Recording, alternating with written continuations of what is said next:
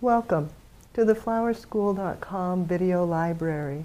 I'm Leanne Kessler, Director of the Floral Design Institute, here to share with you our latest segment on the Gerbera Daisy. They're such happy flowers. They're one of my absolute favorites. And when they're fabulous, they're really fabulous. The colors are so good, they're long-lasting, but you may have had experiences where they weren't quite so fabulous, because they're really prone to water deprivation, and once it starts, they sometimes don't recover.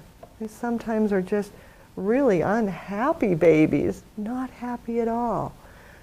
But let's look at how you can have them be fabulous like this, because with a few little tricks and techniques for care and handling, you won't be suffering from the horrible droopy Gerbera.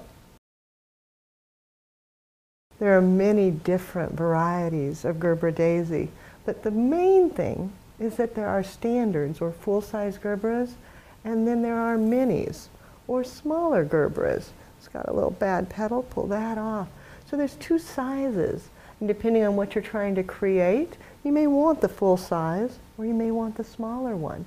And all the different colors come in both full size and small. So like I've got a miniature here in yellow, and here's a full size in yellow.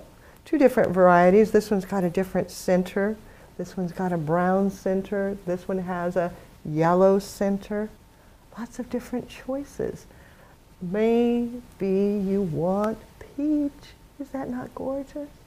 I can't believe how many wonderful colors exist. Maybe the soft baby pink. Again, full size and smaller.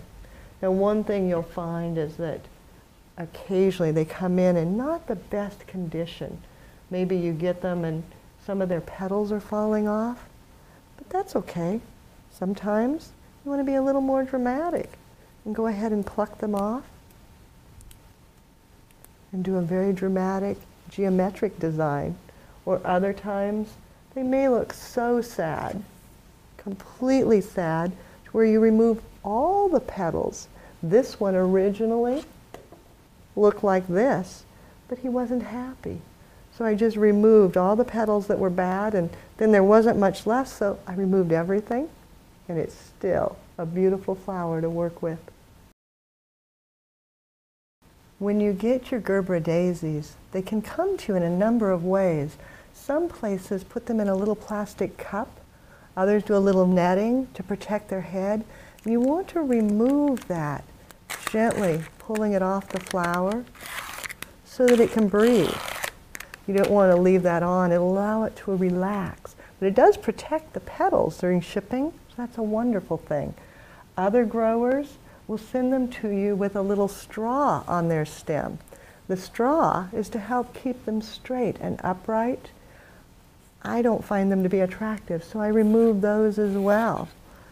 Others put them in a box where the head is supported by putting it through a hole in cardboard. And when you get them in, they're oftentimes bent like this because it's laid in a box, like so. And your trick is to make sure that they get all straightened out, because you don't want one like that. You want it to look like this, upright and happy and perky, not a headlight just staring at you.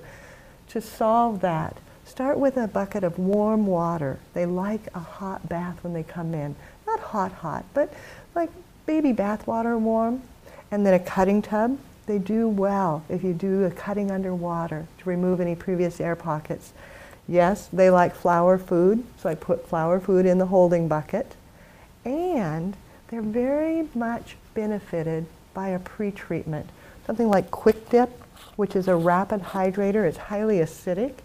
You just pour a small amount in a cup. So just a little bit, doesn't take very much. Then taking each blossom, move them so you can see here, cut underwater, removing 2 inches, then dip it in the Quick Dip and transfer it over to a holding bucket. And this is where the magic begins. In the holding bucket, I have a rack, a grid. This supports the head of the flower and lets the stem dangle freely down into the water. You don't want it to sit like this. The rack won't do any good. You want it to be suspended above the water, and that way, this Gerbera daisy, the stem, as it hydrates, will lengthen and straighten and give you that turgid, perfect straight stem. If you do that with all of your flowers, now this one's taller than the bucket, so I need to shorten that down, or get a taller bucket, one or the other, but I'm just going to shorten it, because I don't need it to be quite that long. Dip it, so that it gets that rapid hydrating treatment, and then let it set right onto the grid, and it'll relax back and be upright a bit later. And I do that with every single flower. And it may seem tedious and time-consuming, but when you look at a Gerbera that's firm like this, you can see why you would want to do that.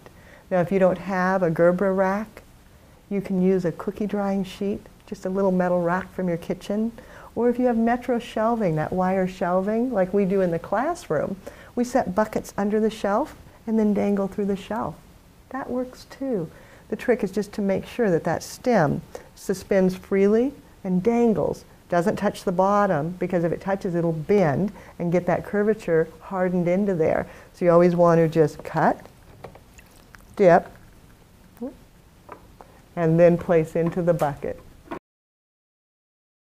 If I have a Gerbera that's not real happy, I can reclaim it. Oftentimes I'll set it in its own vase, and you can notice it's a lot shorter because they'll drink faster, rehydrate quicker. They don't have to drink up quite so far on the stem. So I'm going to make my own little Gerbera grid by just taping across the top of the vase. And this will support the head.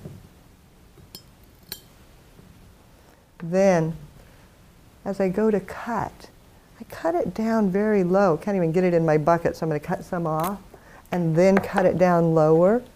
And I actually dip the head, let it get some water on it. Then I check to see if that's going to dangle freely, and it will. Dip it. It needs the quick dip. And then let it dangle. And we'll watch and see how quickly it comes back. Now this one's really, really bad, and in fact this whole area is kind of rotten, so I need to cut above that. It's not going to do me any good to try to revive something with a rotten stem. So I'm cutting much higher, way up at the top, dipping it, and then setting it down, and it just reaches the water. I'll need to add a little bit of water to that to make sure as it drinks that it still has water. This one, not so bad. It's just a little bit soft. So for him, I'm just going to cut him, dip, and then add him to the regular bucket, because he'll come back just fine. This one, a little bit iffy. This neck right here has been damaged, but I'm going to try to save him. But I don't want to mix him in for fear. I want to keep track of him in case he doesn't recover. A little too long, cut it a little bit shorter, then dip, and then set it in, and then set him aside for about an hour. And it's amazing how often they really do come back. Now, just like the cooking shows where they put it in the oven and then quickly pull it back out and it's cooked for an hour, we stopped. I went out to breakfast, and pancakes, bacon and eggs, the whole thing. I loved it. And it's been an hour and a half. I waited a little bit longer. Boy, was I hungry. But now we're back, and it's time for the grand unveiling. Makes me nervous because doing this on camera, you just kind of wonder. I told you it would work, but now, will it? We'll start with the one that was just a little bit damaged, the peachy colored one. And look at that.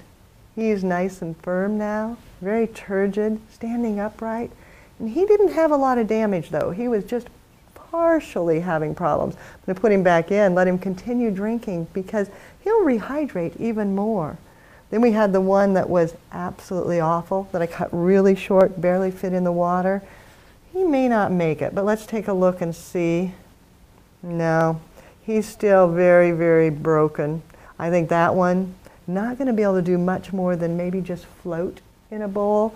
Let it float like that in a flat bowl of water, because the face has perked up. The face is actually much prettier than when we put it in. The petals are upright, so he is drinking.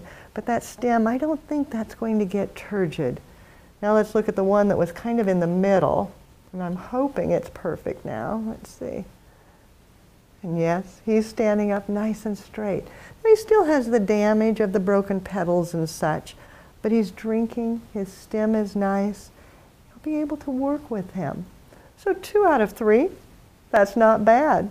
Isn't it interesting how quickly you can rehydrate them? Now the others, they are absolutely fabulous because when we started with them, they had no damage, but they're just drinking away, happy, happy, happy.